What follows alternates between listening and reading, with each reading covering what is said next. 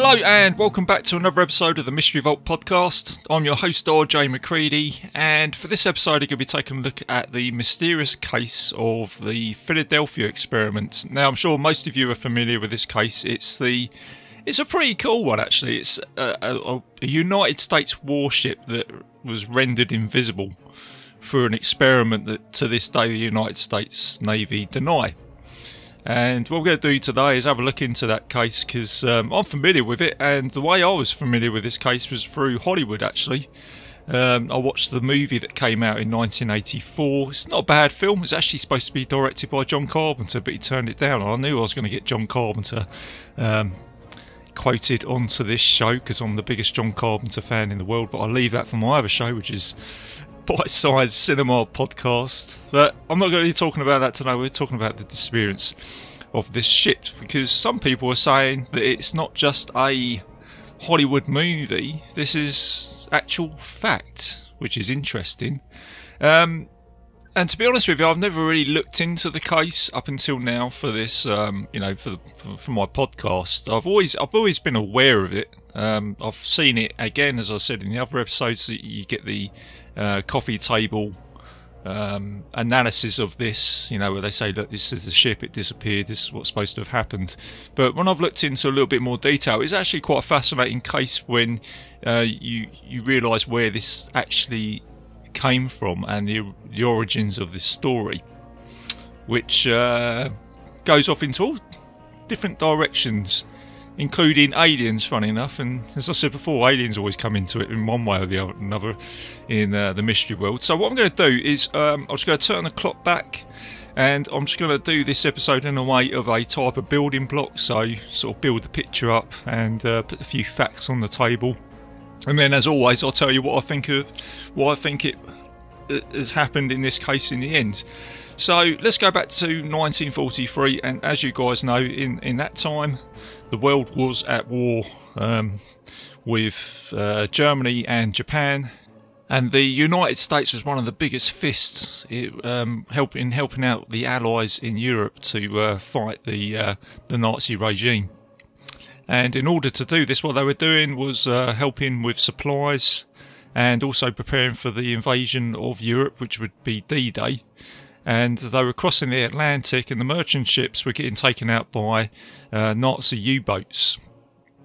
So what they were doing was sending in these destroyer ships, which one of them being the USS Eldridge, which is involved in this case today. And what the US Navy was looking at was that the ships were getting taken out by the U-boats. The U-boats kind of had an upper hand, so they were upgrading naval destroyers all the time. Now some of the basic upgrades would be faster power in the engines to give them quicker manoeuvrability, and also they made them a little bit smaller to give them better turning circles to avoid torpedoes.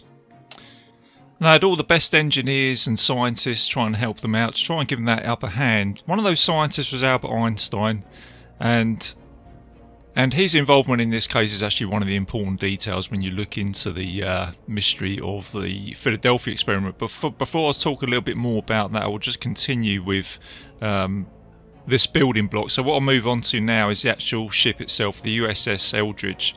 It was built in 1943, and she was classed as a cannon destroyer.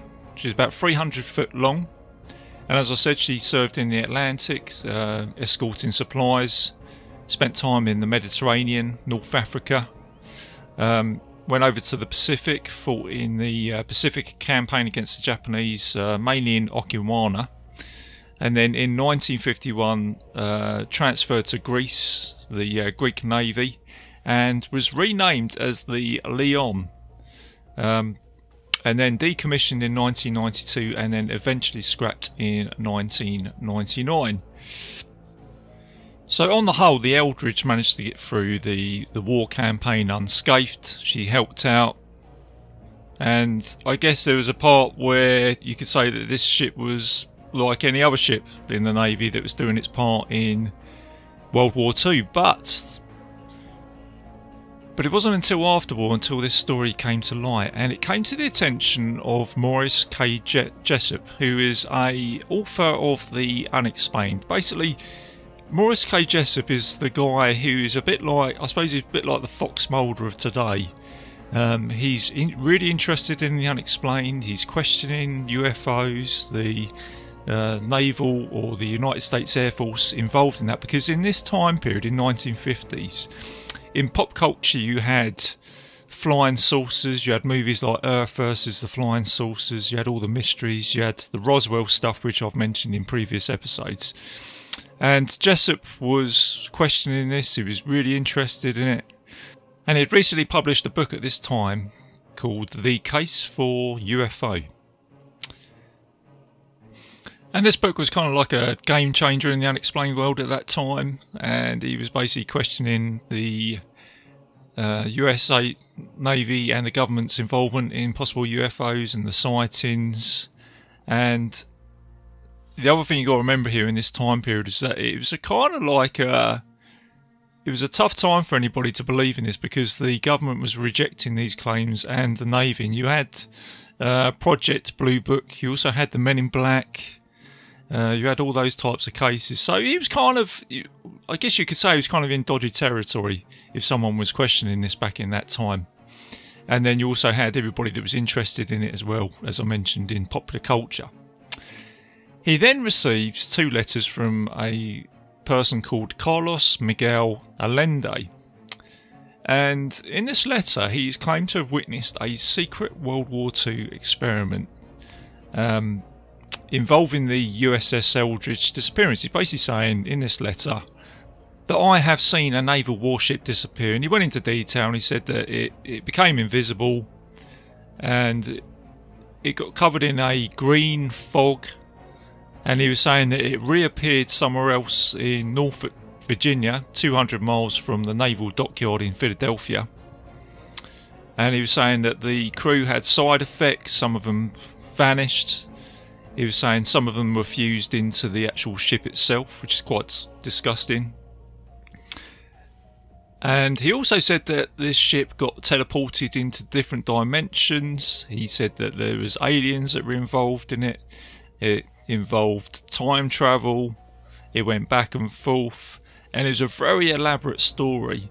So by the end of Jessup reading this letter, I think he pretty much crunched it up and just dismissed it, and he just thought, this is just a phony story, I just don't believe it. I think it's just someone who's writing me a letter because they like my book, and I'm just going to, dismiss it.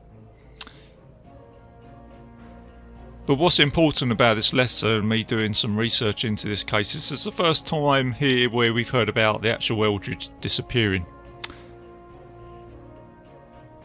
Then a little while later, Jessup gets a knock on the door from the Office of Naval Research and some of the officials, and they're called the ONR. And they said they received a package from an anonymous person, and the package, all it said in it was Happy Easter, and when they opened it up it had Jessup's book in it, the UFO book. But the pages contained writing on the pages which explained all sorts of theories about, again, aliens, time travel, different dimensions, all that sort of stuff. But within that, again, it was the case of the Philadelphia experiment. So when they approached Jessup about it, I suppose they were pointing the finger at him, saying, was it you that sent it to us as a bit of a joke or something like that? Jessup's denied it, but then when he's looked at the book, he's looked at the handwriting, and he's gone, it wasn't me, but I recognise that handwriting because I received a letter from this guy saying he was called Allende, and the writing in that book is the same as on this letter, so he's tied it up. And he's saying that what he's claiming in this book that he sent to the Navy is what he's told me in the letter. And Jessup, being the person that loves a mystery, and this is right up his street, suddenly his book has become a mystery itself, and he's now put a couple of puzzle pieces together to think that there's something in this. And he's very interested in this case of this warship disappearing particularly. So I spent the next 4 years investigating this case and having a look into it. And in 1959, he actually came up with a conclusion. He said that he actually looked into it. He thinks he knows what's happened with the case of the Eldridge. And he phoned up one of his friends, a doctor called Valentine. And he said to him that I've got some evidence here of this case with the Eldridge. I'm going to go and make a call to the Navy. I'm going to go and see them about it. So this time in 1959, this would be quite exciting news coming from Jessup with his findings. But the next day, on April 20th, 1959, Jessup is found dead in his car by carbon monoxide poisoning.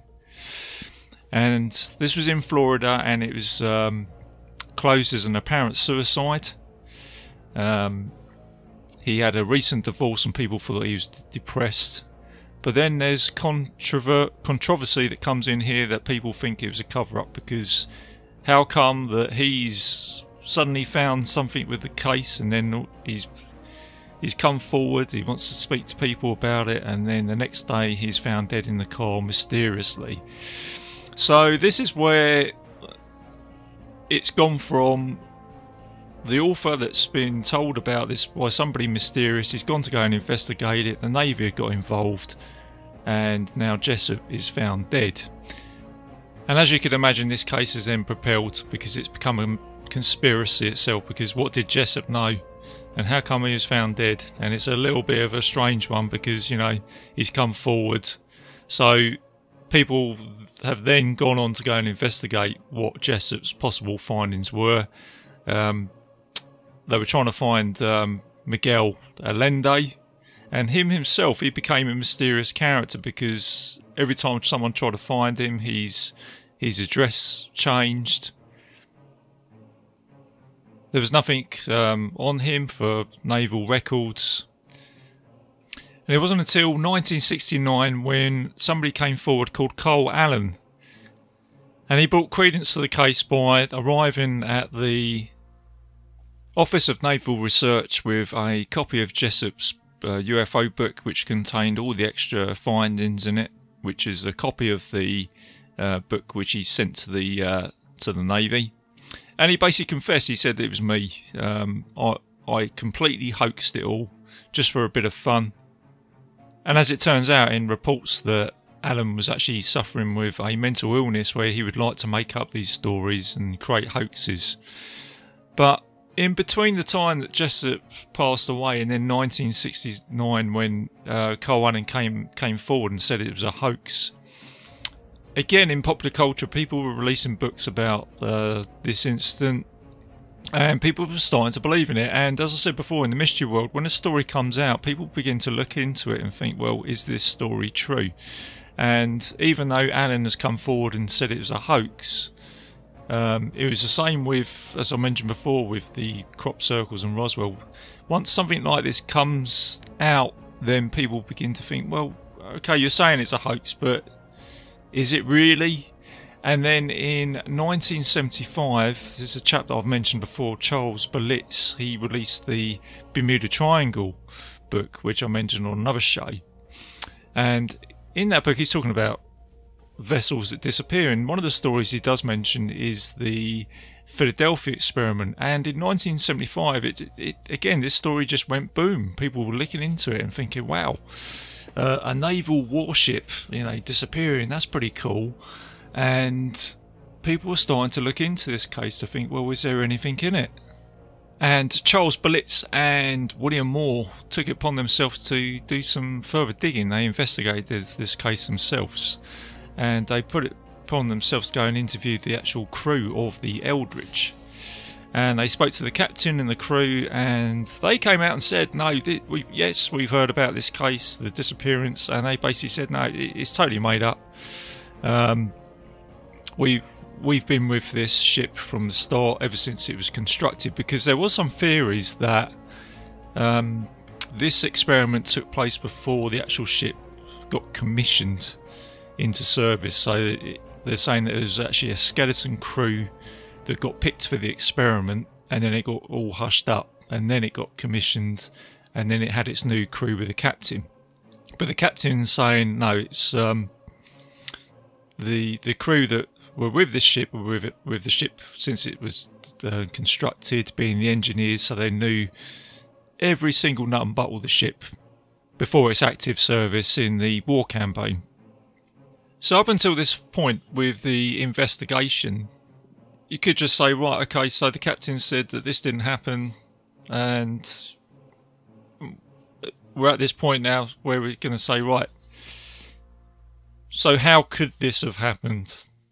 Let's just say if eyewitnesses did see this ship disappear, or somebody's come out and said that the Eldridge, cloaked invisibility. And I'm at that point now where I'm looking into this case and thinking, well, what could have happened?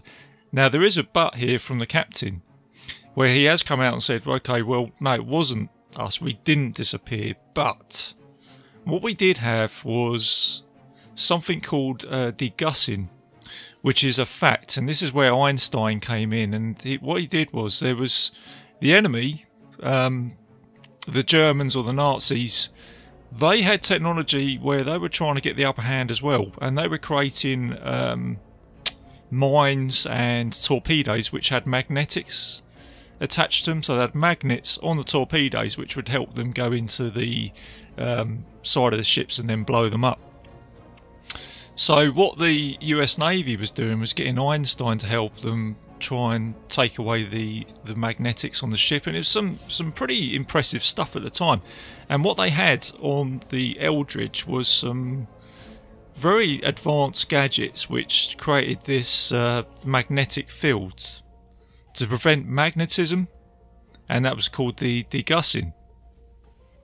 And this is where the word invisible comes in, because the scientists have come out and said we have created an invisible cloak against magnetism, which is pretty clever itself with the technology at this time. So you could imagine all this being set up on the ship.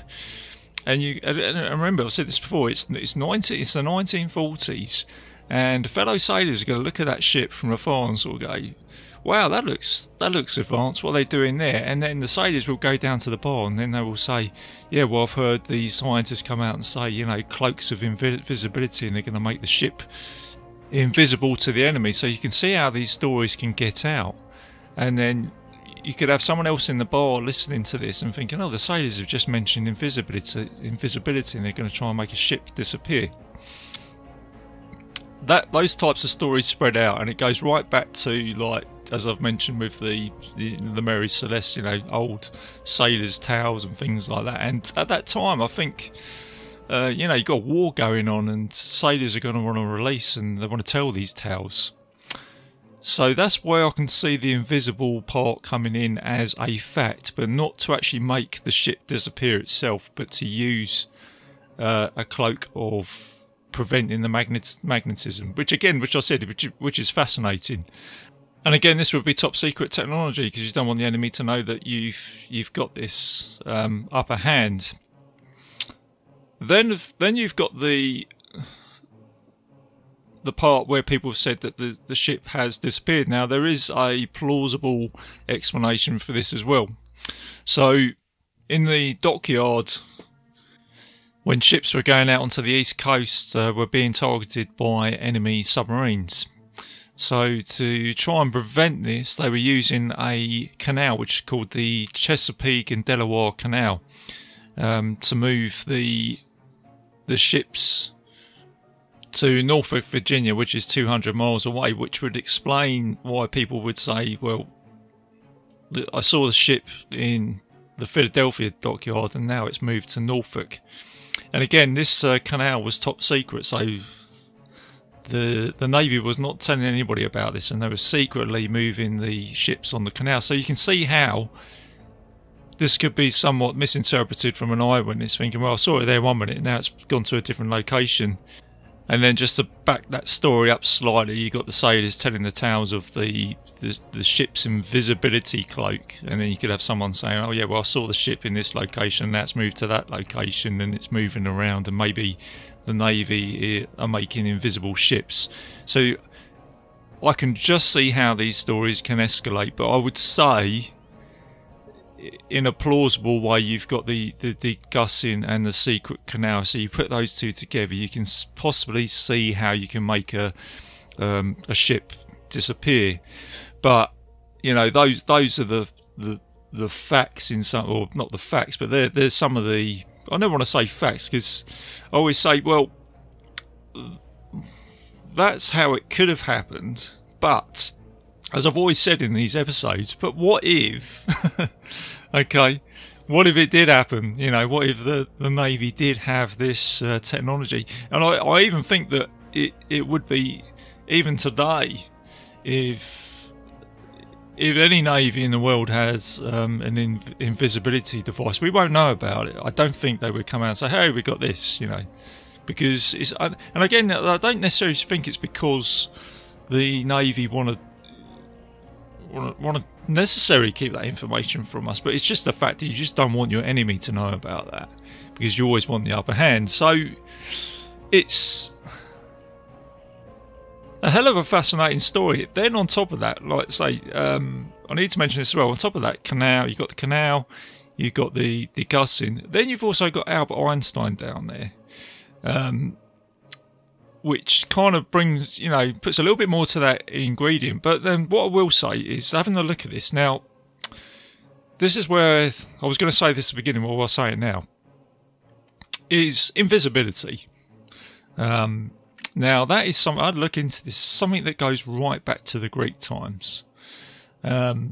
So when you sort of strip it back and you think, well, could you make something invisible, and where does invisibility come from? So I'd look at it, and it goes right back to the Greek times.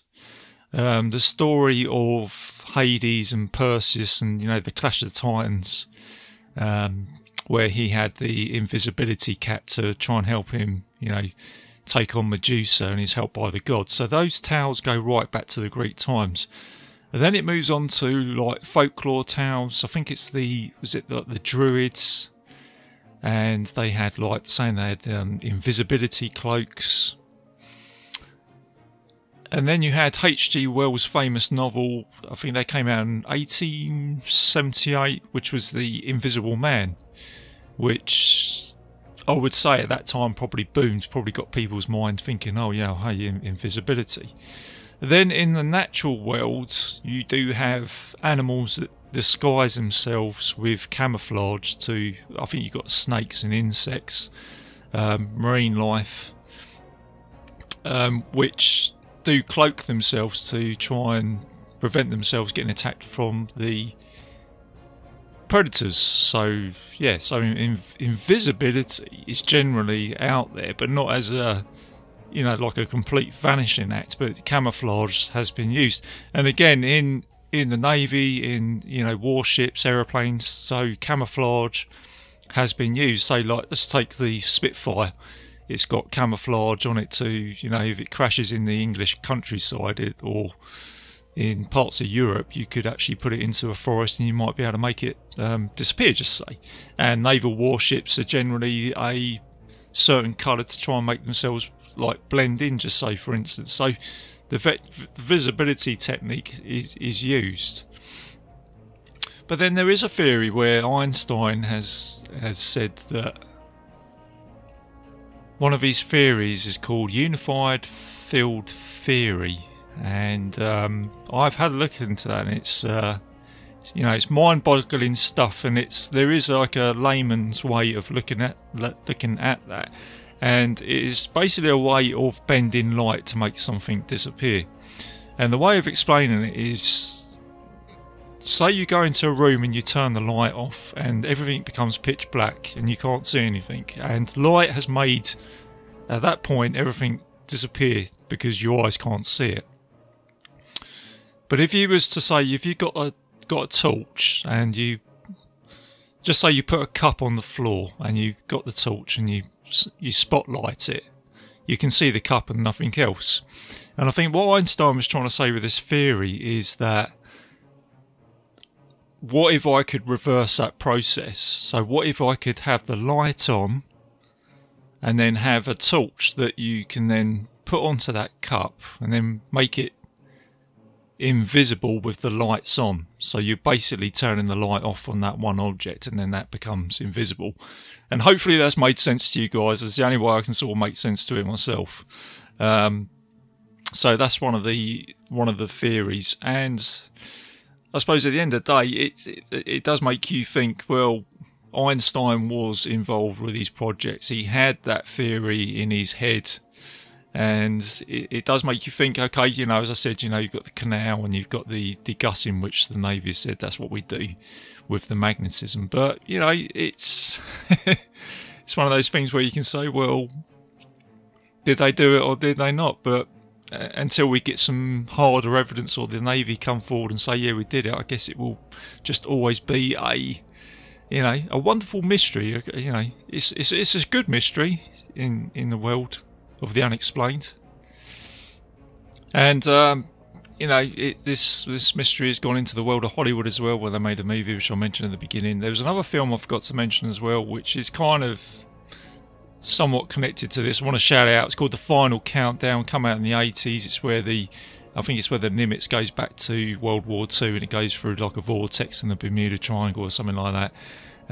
So it's another case, you know, in Hollywood where a film vanishes, which is a good film. Check it out. Thought I'd shout that one out.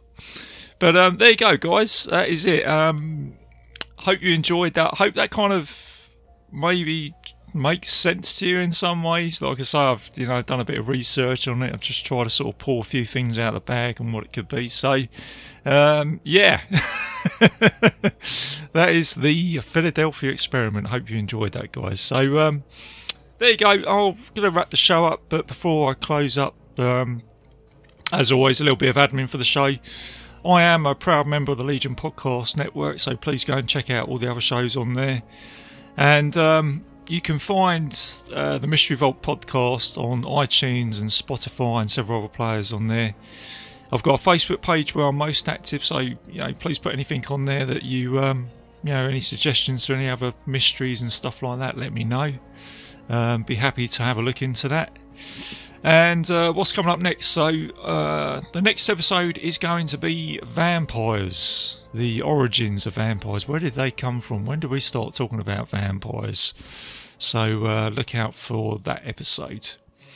So there you go, guys. As always, keep it spooky, keep it safe, keep it mysterious and all that sort of stuff, and look out for those vanishing warships. And see you soon. I think this is a ghost story. I think this is a ghost story. Ghost story. Because one of you, sitting here in this room, is a werewolf.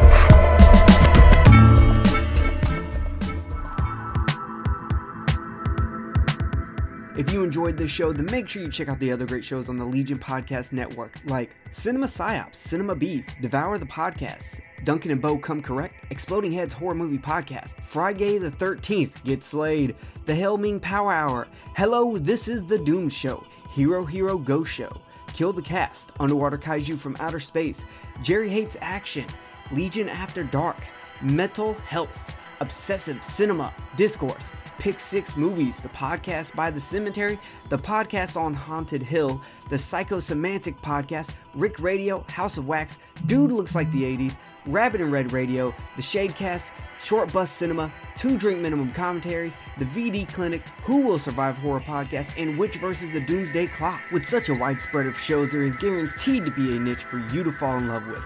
Horror, politics, movies, books, sex, music, commentaries, health, video games, kaiju, action, news, comedy, and opinions that would most likely get you killed in some parts of the world. We are proud to bring you some of the best podcasting in the world. Check us out at www.legionpodcast.com, iTunes, Spotify, Stitcher, YouTube, and any other dark corner of the internet where podcasts can be found.